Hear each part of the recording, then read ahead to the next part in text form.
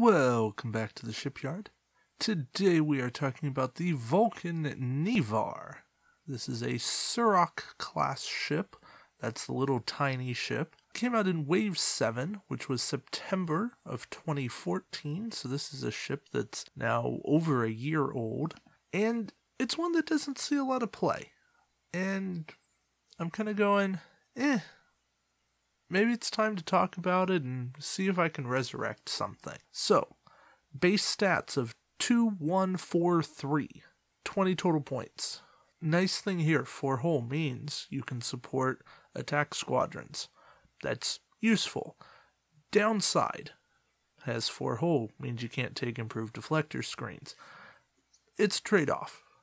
Now, you do get your standard Fed action bar, evade, target lock, scan, battle station, so that's nice. 2 attack dice, we need something to punch that up a bit. We do get 1 tech and 2 crew slots, so we'll have some flexibility to improve our ship that way. The lack of a weapon slot, however, is going to hurt us, not necessarily because we want photon torpedoes, but we might want an aft particle beam or something, just to cover a rear firing arc, or, the 180 that we don't get covered. And that is the nice thing here. We do get a native 180-degree firing arc, which does make up for only having 2 attack dice a little bit, but still, when you're talking about ships like a Keldon class that get 5 dice 180, kind of hard to compare it.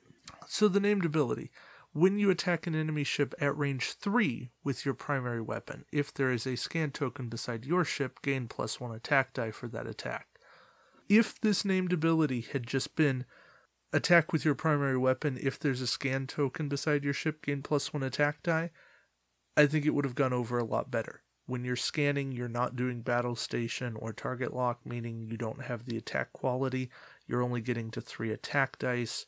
Yes, you're taking away one of theirs, but you're really not doing a whole lot. And that's what this ship feels like. It's the ship that just doesn't do a whole lot. Yes, it's durable, and that's a good thing. It's one of the cheapest durable ships. The Surak class generic, giving you 4-hull for 18 points, is the best fighter carrier you can bring into a game.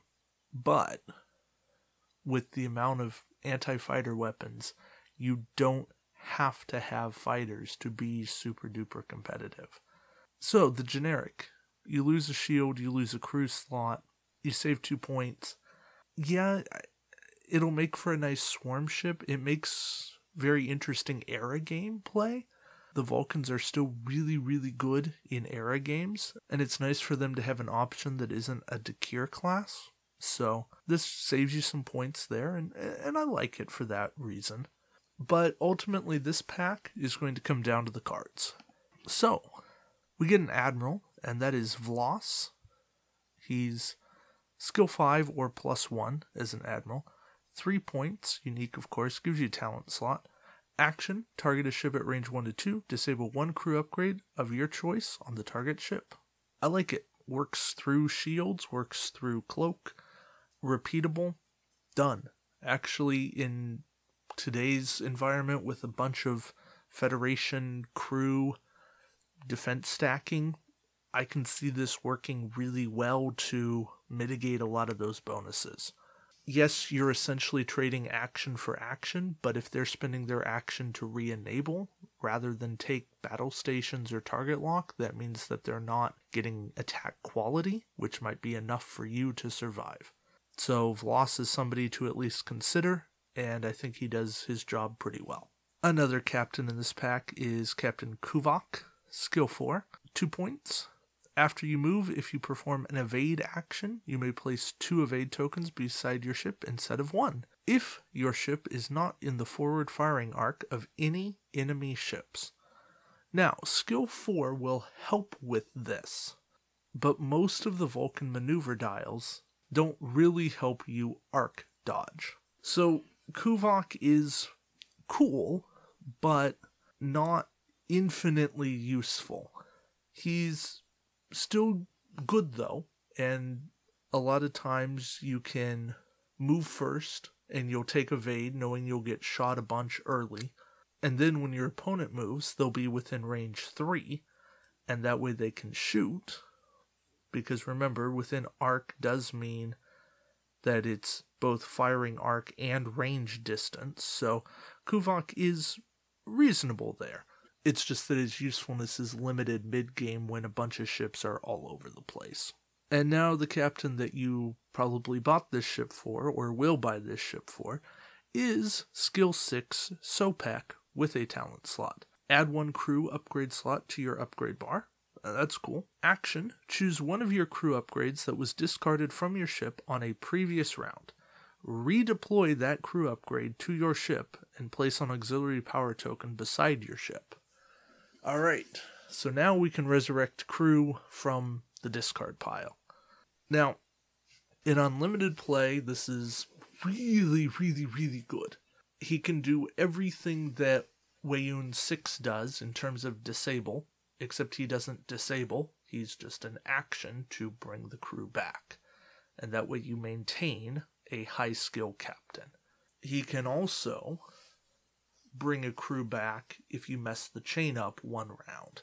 Whereas Weyoun, if your crew gets discarded when you couldn't save them, your crew's gone. Here, Sopek can pick them up anyways and start again.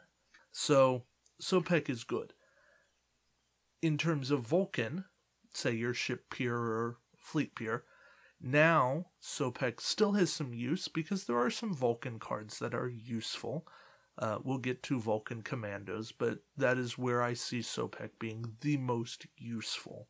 Again, probably not absolutely great in that situation, but still playable.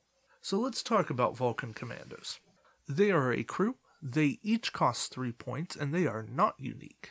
Action. If your ship is not cloaked, disable all of your remaining shields and target a ship at range 1 to 2 that is not cloaked and has no active shields. Discard this card and any number of your other Vulcan commandos.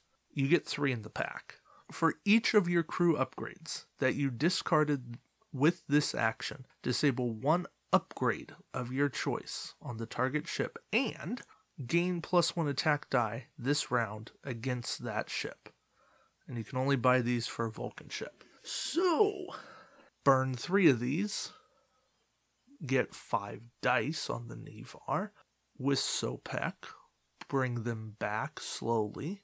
It's a nice trick. It's not amazing, but it could be a thing. I'd like it better if you could just do it and it wasn't an action, but we'll take what we get. I'd like it better if they worked through shields, but again, era games. That's where this is really going to shine. And I think era games are something that we don't see enough, and I think that that's something that people need to look into for home play, because that's a great way to enjoy this game. You take the Vulcans, the early Federation, the early Romulans. Klingons only get Somra right now, sorry. And the Xindi. And you mess around with them, and a lot of that stuff is actually pretty balanced. Toss the Tholians in there, because why not? And maybe even a Gorn ship, because I don't think it would break things too much. You don't have to if you don't want to.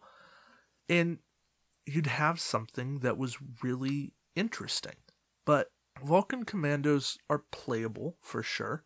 There's some use for them, and there are times that you can get ship shields down, projected stasis field, forcing them out of cloak.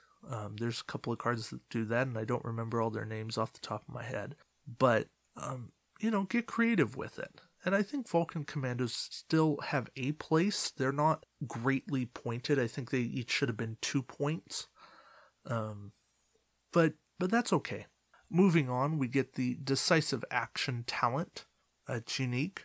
Action, if you attack an enemy ship this round whose captain has a lower skill than yours, during the roll attack dice step of the combat phase, you may discard this card to choose 2 of your attack dice and place them both on hit results. These dice cannot be rolled or re-rolled this round. Yeah, it's nice to set 2 hits. Again, I think it would be much, much better if it wasn't an action. I think this is the kind of card that needs to just be an ability, a discard, not an action discard. Because it's situational. It's so situational. You have to have that ship with a lower captain skill. You have to be able to attack them. And you're not always going to know that. Vulcans don't have the highest captains. And look, is setting 2 dice to hits a nice ability? You bet. But when the Klingons can do this for 2 points and they can set a crit, that to me screams unbalanced, and it's not an action for the Klingons, and something's got to give. So, I don't know. Toss that on the pile of things to fix, or the pile of shame for me. Oddly enough, we get a weapon in this pack, even though there's no weapon slot, and that's Photonic Weapon with 4 attack dice, range 2 to 3. You spend your target lock, disable the card, and you can re-roll one of your blank results. And you can fire out your forward or rear arc. So this is a card that, yeah, you'll spend points on it, but if you can get a weapon slot, which you have to go cross-faction in order to do, you have a better dice, and that's not bad. Combo that with Vulcan Commandos, and all of a sudden you're up to 7 dice. There might be something there. So, a thing to consider. But where the Vulcans shine, where they truly shine, is in their tech. And they get the 1-point tractor beam. If you are attacked at range 1 during the modify attack dice step, you may disable this card to force the attacking ship to reroll one of its attack dice of your choice. So that's almost always a critical. You know, even if it turns a crit into a normal hit, it's probably worth it, because that means it's a crit that's not hurting your hull. And even if it's damage, it means you're not under an event. You're just taking damage. And that is going to keep you alive. It's going to make life a little bit easier on you. So, that's something. I don't see a reason not to toss this on if you have 1 point left and a tech slot in your Vulcan fleet. And the last card in this pack, Combat Vessel Variant. Your primary weapon and hull values are at +1. In addition, you get a weapon upgrade slot. The upgrade can only be purchased for a Surak-class ship, and you can't have more than 1. So this is how you get that photonic weapon, plus 3 native attack dice, 5 hull. Look, you're paying 5 points, and you're getting essentially 4 points in return, plus that weapon slot.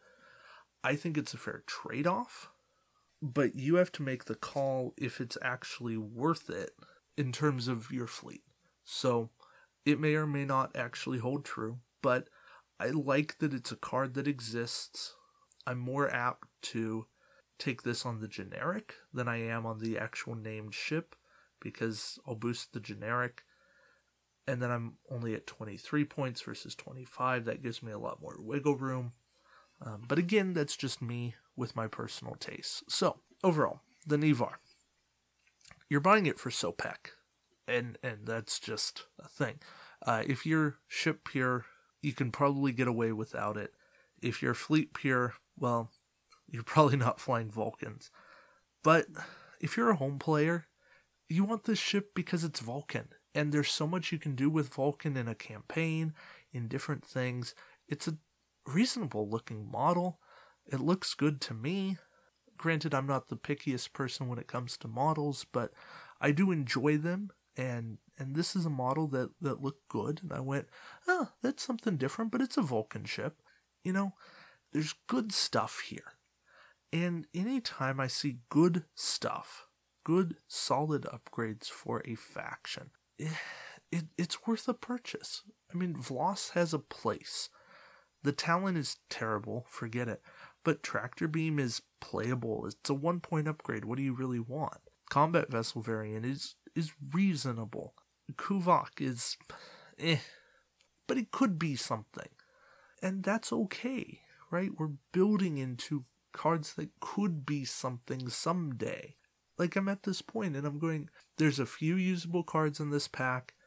It's something cool to have. It allows you to have some fun, and I'm good with that. So, give the Nivar a look and check it out.